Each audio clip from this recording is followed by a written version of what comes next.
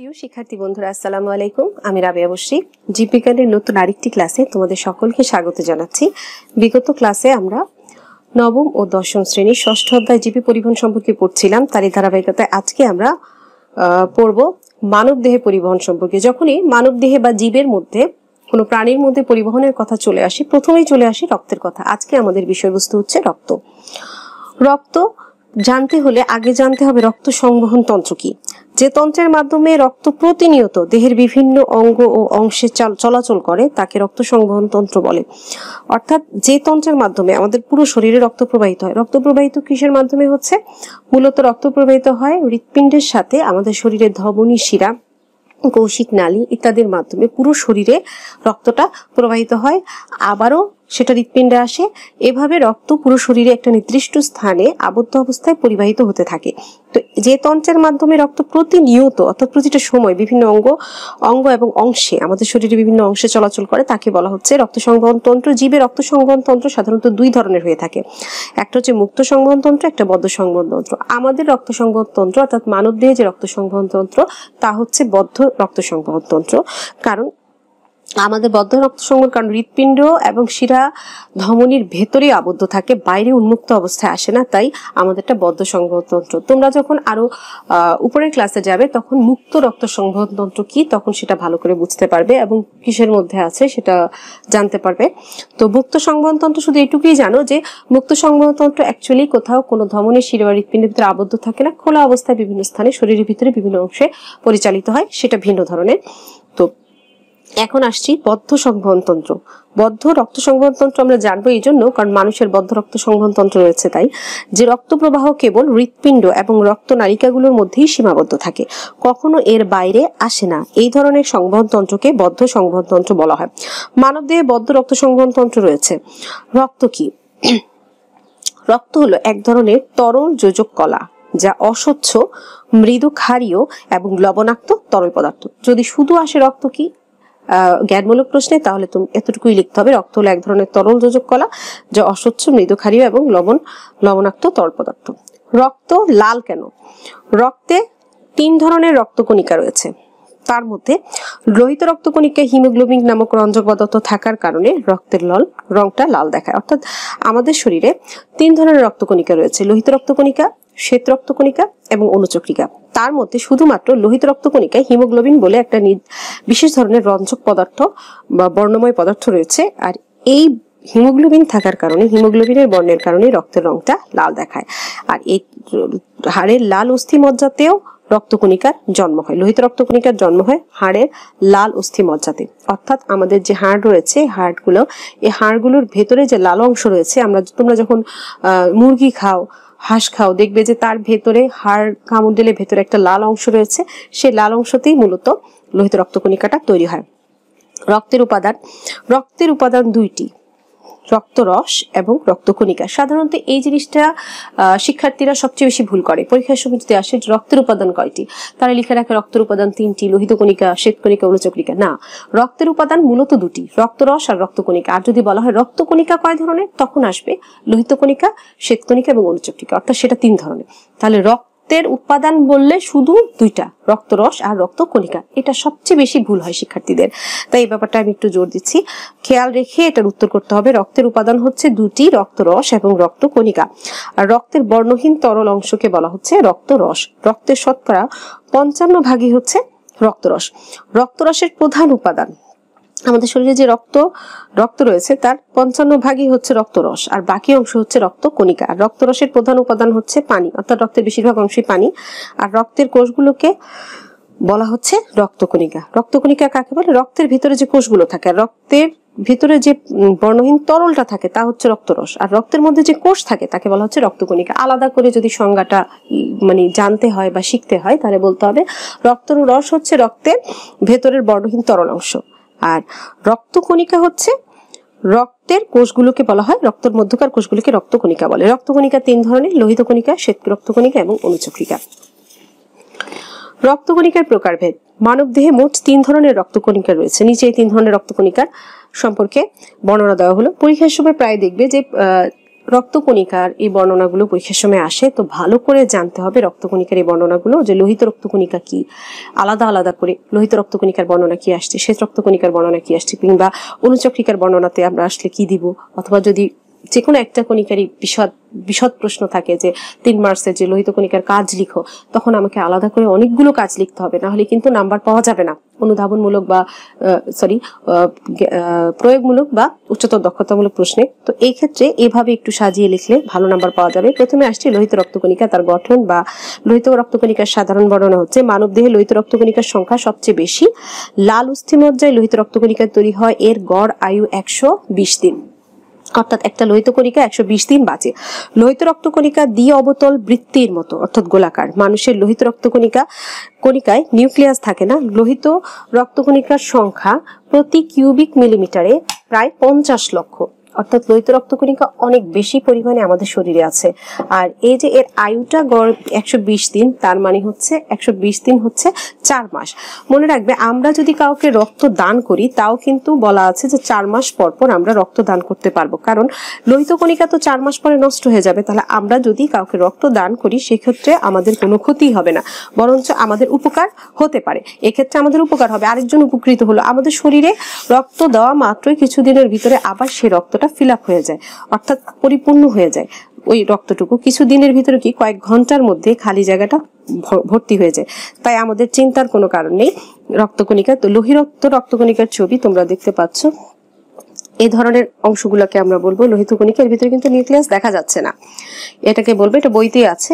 এই যে দেখো, চাকতির মতো দ্বি অবতল অংশ লোহিত কণিকা। এই যে দেখো, চাকতির মতো দ্বি অবতল অংশকে বলা হচ্ছে লোহিত কণিকা। এই যে এখানে সবগুলো কণিকা একসাথে আছে, এটা হচ্ছে লোহিত কণিকা, চাকতির মতো দ্বি অবতল। এটা হচ্ছে শ্বেত রক্তকণিকা, গোলাকার আকারে যথেষ্ট বড়। এরপরে আসে ক্ষুদ্র ক্ষুদ্র অনুচক্রিকা, এগুলোকে দেখতে কোষের মতো মনেই হয় না, একেবারে ছোট ছোট ছোট ছোট অংশ। আর শ্বেত রক্তকণিকাগুলো, আর লোহিত কণিকা লাল, শ্বেত রক্তকণিকাগুলো অন্য ধরনের এবং এর ভেতরের অংশ এ ধরনের অংশ থাকবে। আর অনুচক্রিকাগুলো আকারে ছোট, এটা দেখলেই তোমরা চিনতে পারবে। যদি তোমাদের পরীক্ষার সময় এমন হয় যে লোহিত রক্তকণিকা, শ্বেত রক্তকণিকা, অনুচক্রিকার ছবি দিয়ে এবিসি দেওয়া থাকে এবং এর কাজ লিখো বা এর গঠন লিখো, সেক্ষেত্রে তোমরা কিভাবে চিনবে তার জন্য আমি অ্যাকচুয়ালি ছবিটা দেখালাম। এখন আমরা আসছি লোহিত রক্তকণিকার কাজ নিয়ে। লোহিত রক্তকণিকা অক্সিহিমোগ্লোবিন রূপে কোষে অক্সিজেন পরিবহন করে। একইভাবে লোহিত কণিকা কোষে কোষে কার্বন ডাইঅক্সাইডও পরিবহন করে, মানে কোষ থেকে কার্বন ডাইঅক্সাইড নিয়ে আসে, আমাদের শরীরে কোষের থেকে কার্বন ডাইঅক্সাইডটা নিয়ে আসে। লোহিত কণিকা কোষে খাদ্য সার পরিবহন করে, অর্থাৎ খাদ্যের মূল অংশটা খাদ্য সার। রক্তের সান্দ্রতা রক্ষা করে, ঘনত্ব বা সান্দ্রতা। লোহিত কণিকা রক্তে অম্ল ক্ষারত্ব ও আয়ন ভারসাম্য, অম্ল ক্ষারত্বের ভারসাম্য এবং আয়নের ভারসাম্য সে রক্ষা করে। লোহিত কণিকার গায়ে উপস্থিত বিভিন্ন অ্যান্টিজেন দেহের রোগ প্রতিরোধ ক্ষমতা বজায় রাখে। আমাদের লোহিত কণিকার গায়ে যে বিভিন্ন ধরনের অ্যান্টিজেন রয়েছে, সেই অ্যান্টিজেনটা রোগ প্রতিরোধ ক্ষমতা বজায় রাখে। দেহের বর্জ্য পদার্থ নিষ্কাশনের জন্য লোহিত কণিকা কাজ করে, অর্থাৎ দেহের বর্জ্য পদার্থটা নিষ্কাশনের জন্য মূল কাজটা করে লোহিত কণিকা আমাদের শরীরে। অর্থাৎ লোহিত কণিকা আমাদের শরীরে কোষে কোষে প্রথমে অক্সিজেন পরিবহন করে দিয়ে আসে। প্রতিটি কোষ বেঁচে থাকার জন্য অক্সিজেনের প্রয়োজন। দিয়ে আসার সময় সে বিনিময়ে প্রতিটা কোষ থেকে দিয়ে আসে কার্বন ডাইঅক্সাইড। এছাড়া লোহিত কণিকা আমরা যে খাবার খাই, খাদ্যের যে সার অংশ, কোষে যে পুষ্টির প্রয়োজন, সে কোষে কোষে পুষ্টিও দিয়ে আসে। আবার বিনিময়ে খাদ্যের পরে যে বর্জ্য পদার্থ সৃষ্টি হতে পারে, শরীরের যে কোনো বর্জ্য পদার্থ, সেই অংশগুলো আবার নিয়ে আসে। এছাড়া আমাদের শরীরে অম্ল ক্ষারের ভারসাম্য রক্ষা করে, আয়নের ভারসাম্য রক্ষা করে, রক্তের সান্দ্রতা বা ঘনত্ব রক্ষা করে। এছাড়া অ্যান্টিজেন, দেহের রোগ প্রতিরোধ ক্ষমতা, এর মধ্যে কিছু অ্যান্টিজেন রয়েছে যা দেহের রোগ প্রতিরোধ ক্ষমতা বজায় রাখে ইত্যাদি। এবার আসছি আমরা শ্বেত কণিকায়। শ্বেত রক্তকণিকা সংখ্যা লোহিত কণিকার তুলনায় কিন্তু অনেক কম। হিমোগ্লোবিন না থাকায় এদেরকে শ্বেত রক্তকণিকা বলে। অর্থাৎ লোহিত কণিকাকে লোহিত বা লাল রঙের কণিকা বলা হয় এই কারণে, কারণ রেড ব্লাড সেল বলা হয়, কারণ ওর মধ্যে হিমোগ্লোবিন থাকায় রংটা হয় লাল, তাই। আর হিমোগ্লোবিন না থাকায় এদেরকে শ্বেত রক্তকণিকা বা সাদা রক্তকণিকা বলা হয়। এর গড় আয়ু 1 থেকে 15 দিন মাত্র। এরা অ্যামিবার মতো দেহের আকার পরিবর্তন করতে পারে, অর্থাৎ বিভিন্ন আকারের ধারণ করতে পারে। শ্বেত কণিকা নিউক্লিয়াস যুক্ত বড় আকারের একটা কোষ, অর্থাৎ এর আগে যে লোহিত রক্তকণিকা পড়েছি তার মধ্যে কোনো নিউক্লিয়াস নেই, কিন্তু এখানে আমরা দেখতে পাচ্ছি যে এর ভিতরে, অর্থাৎ শ্বেত রক্তকণিকাতে কি আছে, নিউক্লিয়াস আছে। এর সংখ্যা প্রতি কিউবিক মিলিমিটারে, অর্থাৎ প্রতি ঘন মিলিমিটারের রক্তের রয়েছে 4 থেকে 10,000। আমরা একটু আগে পড়লাম লোহিত কণিকায় আছে 50 লক্ষ, তাহলে অনেক কম, 4 থেকে মাত্র 10,000। শ্বেত কণিকা অনেক ধরনের হয়, যেমন lymphocyte, monocyte, neutrophil, eosinophil, basophil, এবং এগুলো আলাদা আলাদাও কাজ করে থাকে। তো আসছি লোহিত শ্বেত রক্ত কণিকার কাজে। কয়েক প্রকারের শ্বেত রক্ত কণিকা ফাগোসাইটোসিস প্রক্রিয়ায় দেহের জীবাণুকে আক্রমণ থেকে রক্ষা করে, অর্থাৎ যে কোনো জীবাণু আক্রমণ করলে তার থেকে আমাদেরকে রক্ষা করে। শ্বেত রক্ত কণিকা আমাদের শরীরে অ্যান্টিবডি ও অ্যান্টিজেন উৎপাদনের মাধ্যমে দেহের রোগ প্রতিরোধ ক্ষমতা বৃদ্ধি করে। তার মানে শ্বেত রক্তকণিকা গুরুত্বপূর্ণ একটা কাজ করে। এক প্রকারের শ্বেত রক্তকণিকা যেটা কিনা নিউট্রোফিল, একটু আগে আলোচনা করেছি যে শ্বেত রক্তকণিকা অনেক ধরনের হয়, lymphocyte, monocyte, neutrophil, eosinophil, basophil, তার মধ্যে নিউট্রোফিলের কথা বলছি। এক প্রকারের শ্বেত রক্তকণিকা রয়েছে নিউট্রোফিল, ফাগোসাইটোসিস প্রক্রিয়ায় জীবাণুকে ভক্ষণ করে, অর্থাৎ জীবাণু থেকে শুধু রক্ষা করে তা না, সে জীবাণুকে একেবারে খেয়ে ধ্বংস করে ফেলে। বেসোফিল হ্যাপারিন নিঃসৃত করে রক্তকে রক্তবাহিকায় জমাট বাঁধতে দেয় না। তার মানে এই যে বেসোফিলটা এমন ভাবে হ্যাপারিন নিঃসৃত করে, ফলে রক্তবাহিকা অর্থাৎ ধমনী শিরার ভিতরে রক্ত জমাট বাঁধে না, শুধু রক্ত বাহিরে বের হয়ে আসলেই জমাট বাঁধে। ইওসিনোফিল ও বেসোফিল হিস্টামিন নামক রাসায়নিক পদার্থ নিঃসৃত করে, যা দেহে অ্যালার্জি প্রতিরোধ করে। অর্থাৎ তাহলে গুরুত্বপূর্ণ অনেকগুলো কাজ করে শ্বেত রক্তকণিকা। মূলত শ্বেত রক্তকণিকা আমাদের শরীরে বিভিন্ন রোগ প্রতিরোধ ক্ষমতাই তৈরি করে এবং রোগ থেকে আমাদেরকে বাঁচায়, জীবাণুর আক্রমণ থেকে বাঁচায়। তাই একে বলা হয় শ্বেত রক্তকণিকার আরেকটা নাম হচ্ছে, তাকে বলা হয় দেহের প্রহরী। অর্থাৎ আমাদের যেমন দারোয়ান থাকে, দেহের দারোয়ান, সে বাইরের থেকে কোনো বস্তু বা কোনো শত্রুর আক্রমণ থেকে আমাদেরকে রক্ষা করার চেষ্টা করে। এবার আসছি সর্বশেষ রক্তকণিকা, অণুচক্রিকা। মানব দেহে অণুচক্রিকার সংখ্যা শ্বেত রক্তকণিকার চেয়ে বেশি, কিন্তু লোহিত কণিকার চেয়ে আবার কম।